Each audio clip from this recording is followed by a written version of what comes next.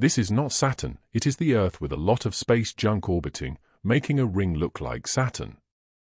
In June 1965, NASA astronaut Ed White made history as the first American to walk in space. However, he was also the first person to leave behind a glove, and marking the beginning of space debris. From then to till date, over 36,500 objects larger than 10 centimeters. 1 million objects between 1 to 10 centimeters. And an extraordinary 130 million objects between 1 millimeter to 1 centimeter have been deposited.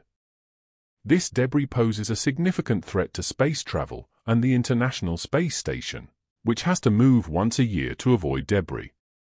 Additionally, it is a risk to the thousands of active satellites in orbit that provide us with essential services such as the Internet, GPS. If you find this video informative, then subscribe